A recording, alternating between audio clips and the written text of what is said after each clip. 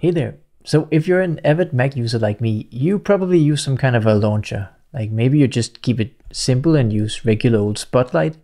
Maybe you like to be a little bit more fancy and use something like Alfred or Raycast. Maybe you're even like a true OG and you use something like Quicksilver. Either way, the concept is sort of the same. Like you launch the thing by hitting your shortcut, you type something, press return, and it opens. But what if I told you that you can go even faster? This is my app called LeaderKey. So you start out the same, you hit a key and it opens.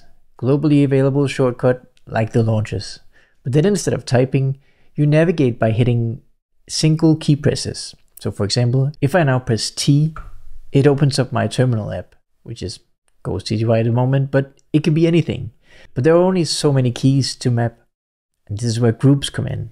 If you've ever played Tekken or any other fighting game, you know that by hitting certain sequences of specific keys, you can trigger even more powerful combos. And this is sort of the same with the LeaderKey. So, for example, I have a group called B for browsers. And if I hit B and then S, that's Safari. B and then C, that's Chrome, and so on, of course.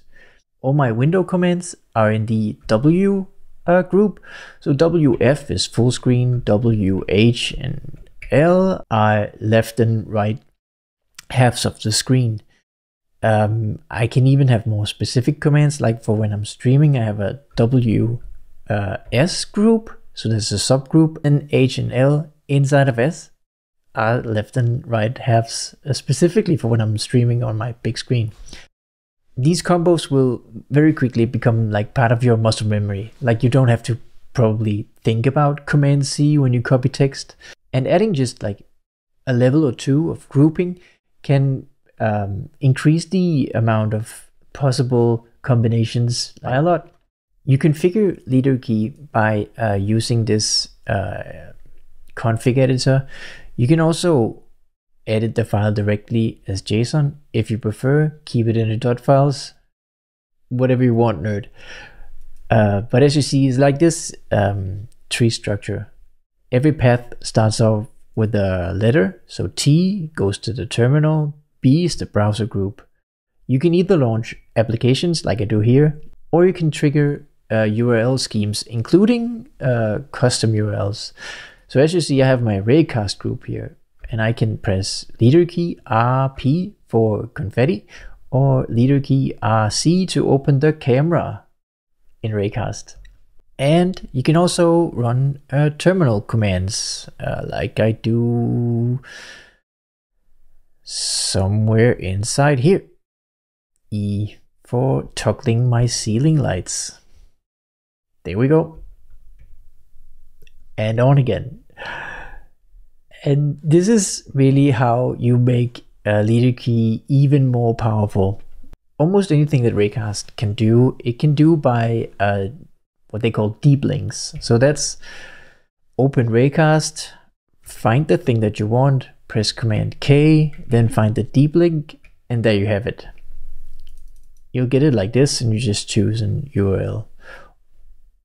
Or running shortcuts, you can use the shortcuts command line binary and run them like this. So this is the name of the shortcut that you want to run.